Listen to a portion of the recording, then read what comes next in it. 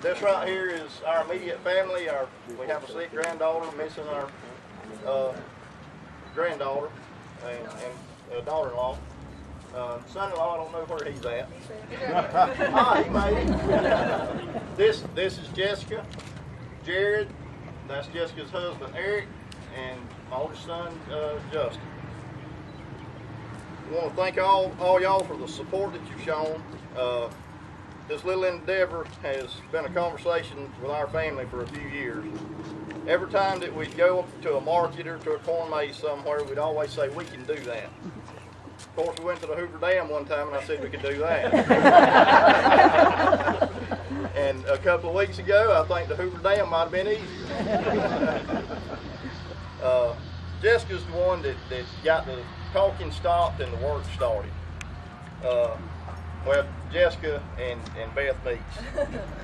when Jessica mentioned this thing to Beth jumped neck deep into it.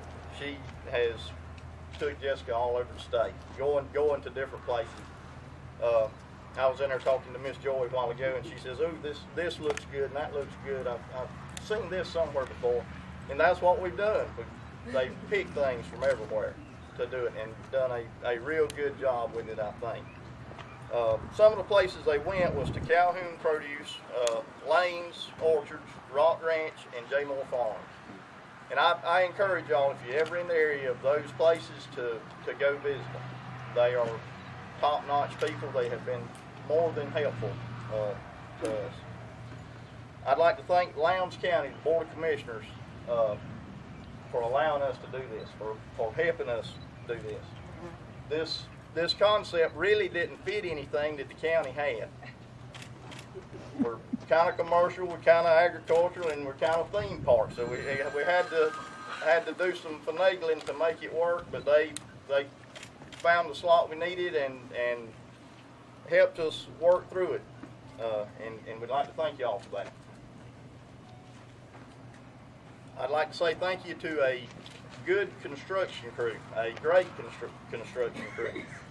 We had Tyson Steel Buildings, Dasher Concrete, Timmy and Daniel King, Paul's Heating and Air, Bone Refrigeration, Robert Morse Plumbing, and Matt Rogers and his construction crew doing all the woodwork inside.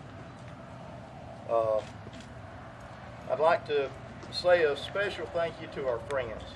And since we came up here, we've had acquaintances and have really became closer friends with the people that live around this farm.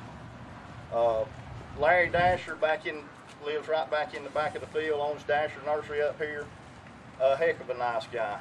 He has worked feverishly here, helping us all this flower landscaping. Thank you for the work. He done every bit of it. He is just a great guy. The Weisenbaker family, Mr. Jamie, Jason, great people. Beth, Maggie, we think the world of y'all and appreciate the help. Miss Catherine and Donnie, can't say enough for what y'all do. They are here almost every day to do something. And the other day I had to leave. Jessica was the only one here right at closing time. I catch them walking. Hey, would y'all mind going down there and staying with Jessica while she closes? They picked up pace to get on down here. That's great people. And Kenny McMullen, he passed away a couple of months ago, and I wish he had lived to have seen this. He loved to be involved with everything we do up here. A lot of these antiques in here belong to Kenny. Kenny called them his collectibles. I wish he could see his collectibles. A great person. Shannon King, she is probably still back there working. She is getting this thing running, the decorating. She's been great. Ken and Debbie Clark have been great to help us, and numerous others. I'm sure I'm gonna miss somebody. And thank you to my family. brothers, sister-in-laws, nieces, and nephews. Whenever we opened up here, our 2 Saturdays ago, and last Saturday, whenever we have a bunch of people coming in, going through the maze and a lot of traffic, our family just comes to help, and that's the way we do things. And thank y'all for that.